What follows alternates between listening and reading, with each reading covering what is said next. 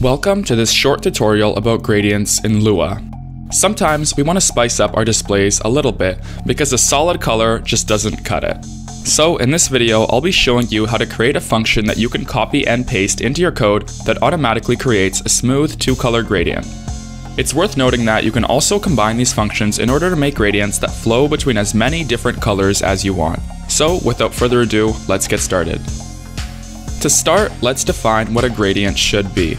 Although it may appear smooth, a gradient or gradient ramp is actually a transition from one color to another. To make the illusion of continuity, the color is changed very slightly on every next pixel. We don't notice the small change and perceive it as two colors stretched together.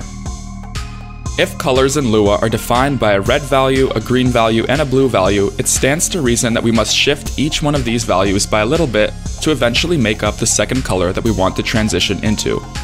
Take, for example, a very basic transition from black to white.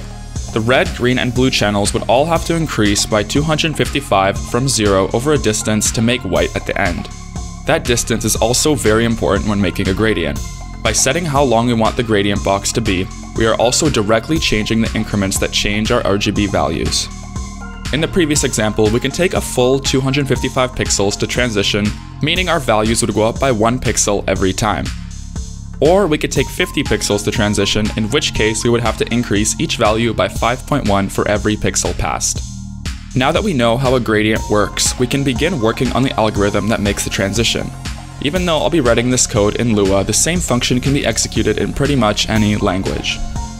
The first thing we gotta do is define our function gradient. Open the bracket right after and start defining our variables. These will be our function's inputs. We need an x and a y position to start our gradient, the height and the width of our gradient. We'll start at a horizontal one first. Next, we need RGB values for our first color, then RGB values for our last color.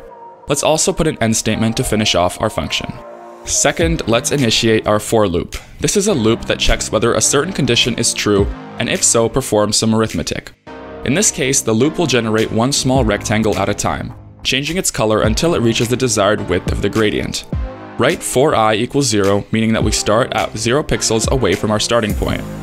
Go up until our desired width in increments of 1 pixel. Hit enter and write the statement do.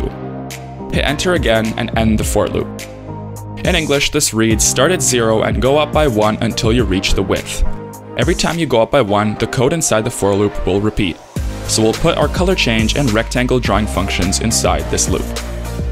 Write the setColor function in the next line. You can put in the RGB variables of our first color because the gradient will start from here. Now what we want is for every time that the for loop repeats, the color for each value goes up by the difference between it and the second color over the width. Let's say we want to transition the red value from 4 to 24 and the gradient must be 40 pixels wide. Plugging those numbers in, we get a shift of 0.5 in the red value for every pixel. This is correct. Finally, multiply this expression by I, that way as the for loop progresses, I will grow from 0 to the width. And make sure to add a plus sign before, that way we start at our first red value.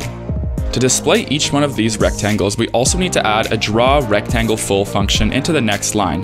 The x position becomes x plus I since we want the for loop to generate all the rectangles from left to right. The y position stays the same. The width becomes 1 because the width of our original gradient is split up into singular pixels, and the height too will remain the same. If you want to add an opacity element, simply declare 2 more variables in your function brackets and then add a 4th expression into your setColor function. When you use this function in your code, just write gradient with brackets and make sure to fill in all the variables accurately.